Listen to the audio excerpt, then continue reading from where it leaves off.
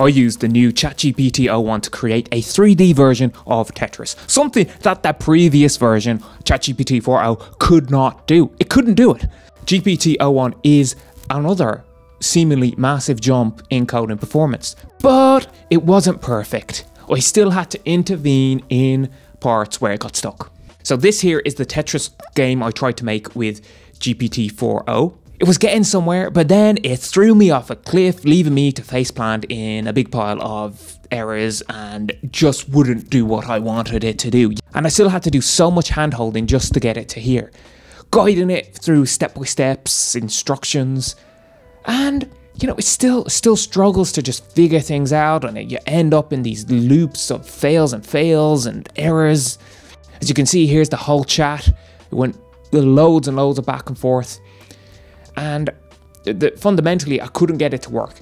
I couldn't get it to figure out how to store the blocks into an array and then use each of those individual blocks in the arrays to figure out which part of the array is full to see if the level needed clearing. It couldn't do it. Nor could I get it to make the blocks fall in the correct places, which you think would be trivial, but apparently not. It was always 50% off, no matter what I tried to fix it.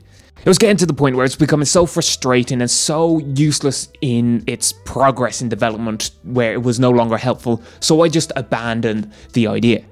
But then, a few days ago, the new ChatGPT-o1 model was released, and I thought it would be a good test for the AI to see if it could do what the previous model failed at. And it managed to do it in less steps, less effort, less prompting, but it wasn't all perfect. There was only really one error it couldn't solve, but it was able to handle a super complex issue with handling memory and of the assets of the blocks that were created. The first version it outputted for me, the code, it would crash the browser. When I explained to the AI what was happening, it fixed it in one go. It just worked straight away. No other errors, no minor mistakes. It understood through the code what was happening and how to fix it. And the older models wouldn't have been able to do that at all. They would have thrown out error after error trying to break your way into fixing it.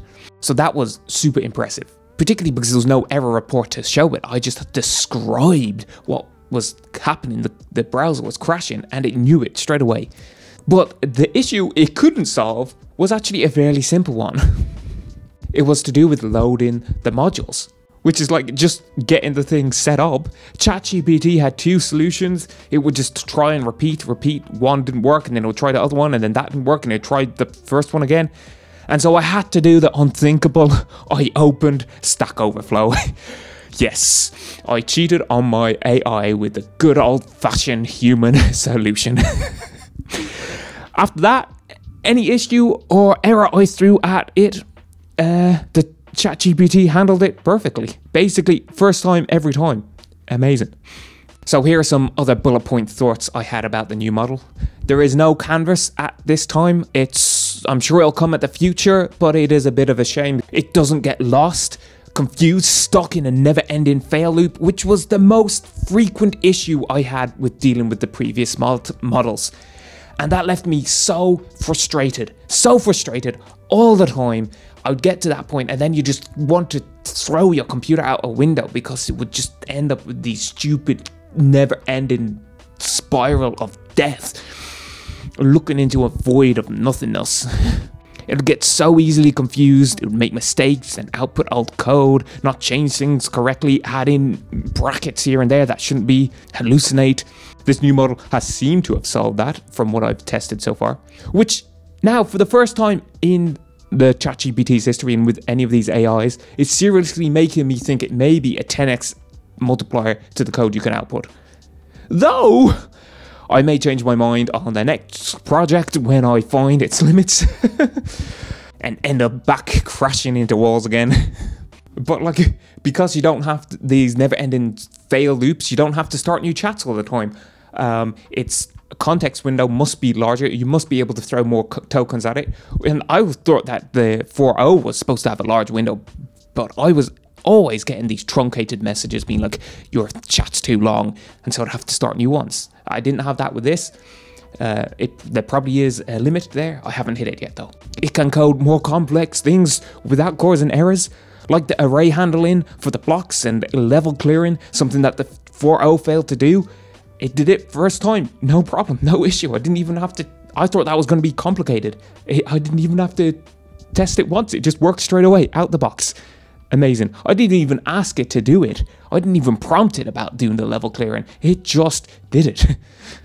It knew what it needed to do. Amazing.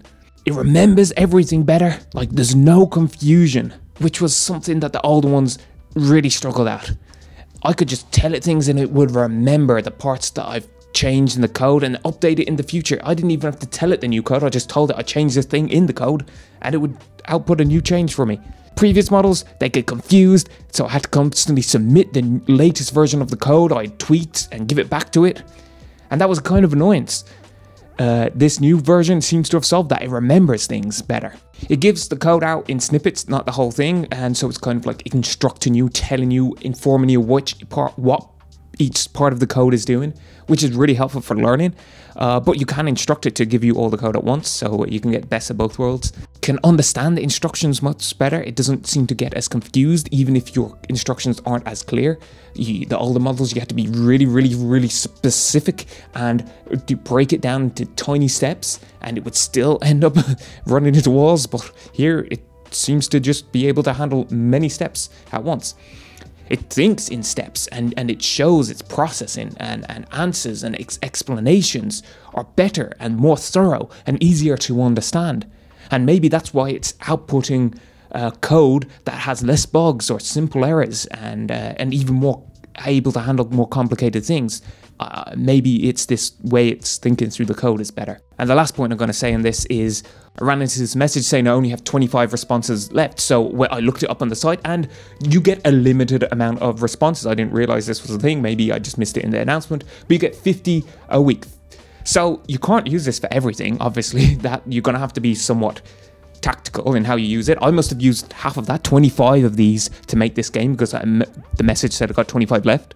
So yeah, you want to be strategic with how you do it. You probably prompt with multiple clear steps, get it to output multiple things because it can handle that more complexity without getting confused. And maybe use 4.0 or maybe even the 01 mini, which you get 50 responses a day from to work for the simpler parts of your output and switch the models to then be able to continue to use it and really just kind of save using the 01 model for doing the most complicated things. I don't know, I haven't tested it doing that. I haven't tested the 01 mini model. This is just my first impressions. It seems pretty good.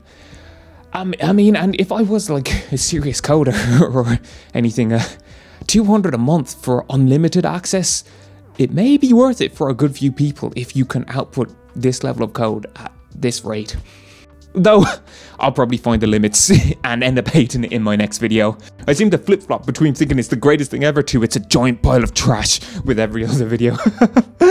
So, yeah, maybe I wouldn't recommend it next video. Reserve the right to change my mind. I reserve the right to change my mind. But yeah, very impressed from what I have seen so far. I will be doing some more tests in the future. I really honestly wasn't expecting it to be so good. I kind of tested it at like 2 in the morning, just thought it was going to crash and end up in errors again, but like, no, went through the whole thing. Amazing.